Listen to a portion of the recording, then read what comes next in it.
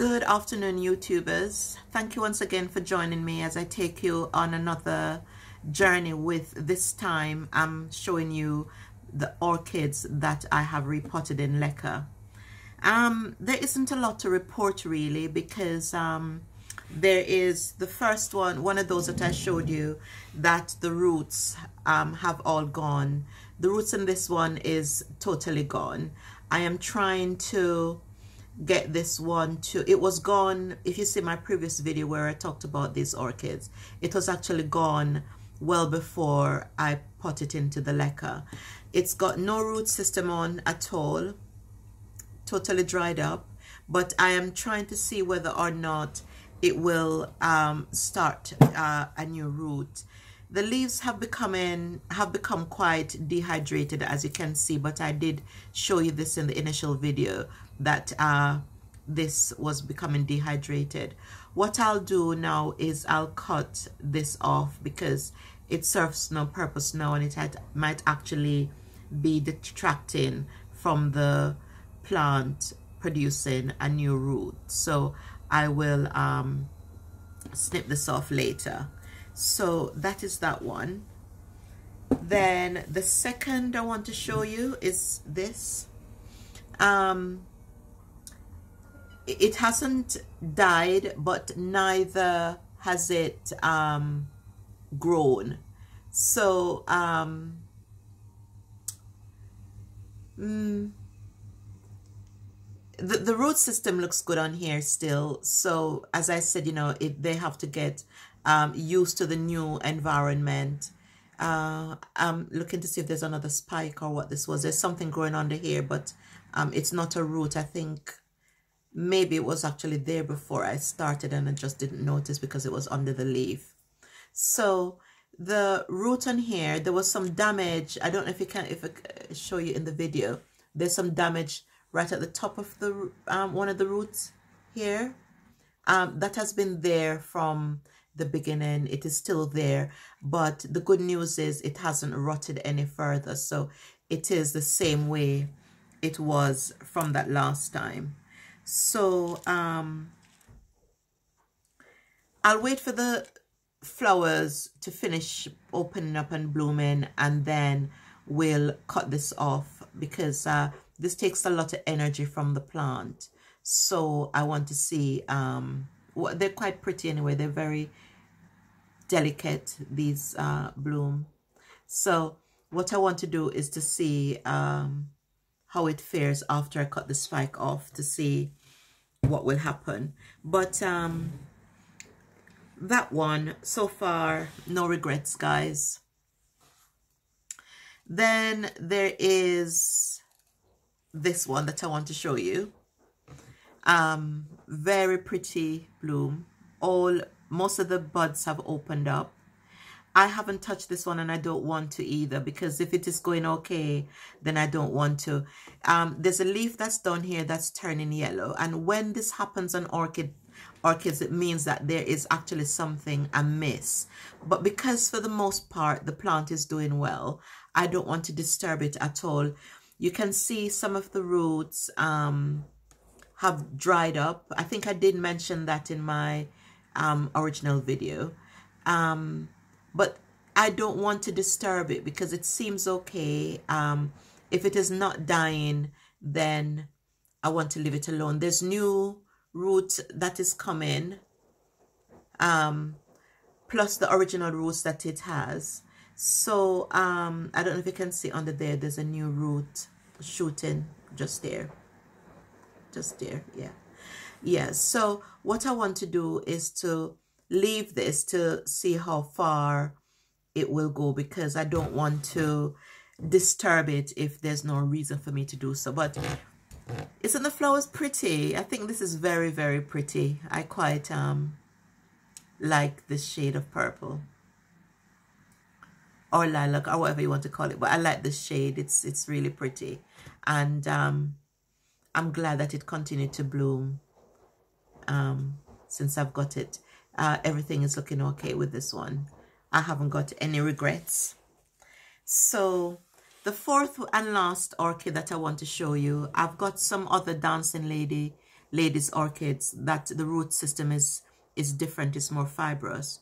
At some point I will show you. I don't think those are doing quite well in the leca as I'd hoped, but there's time yet for me to see what's going on with that, so I'll leave it be, and then another time I'll do a video once I think the plant has got enough time to acclimatize to the system.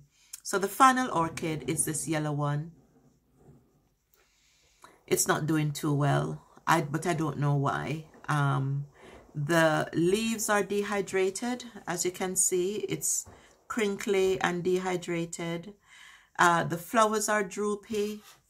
At the end of the spike, the buds are dead. So I'm not quite sure what has gone wrong with this one. So what I did today was I took it out of the leca to have a look to see what is going on. The roots are a bit disjointed in it. For example, there's this aerial root that I had left out. It came like this in the pot with this aerial root, so I thought I would leave the aerial root as it is when I potted it. But it was broken in several places, this aerial root. Here, right here was a break. I decided that I wasn't going to do anything. I was going to leave that alone. And then here was a break. So it is healed completely, the break that was here, to my amazement, because I didn't know it could do that. But then this end of the root is totally dried up. But as you can see, this bit up to here is quite nice and plump, and obviously is working for the plant. So I think I will just leave everything as it is. I don't want to touch anything because I don't know how the rooting system works in this. So I think I'll leave that alone. I took the plant out altogether to see how the rest of the root is going. And some bits of it are quite dry, while the tips are quite green. Because here where you see these tips, they're quite firm and green.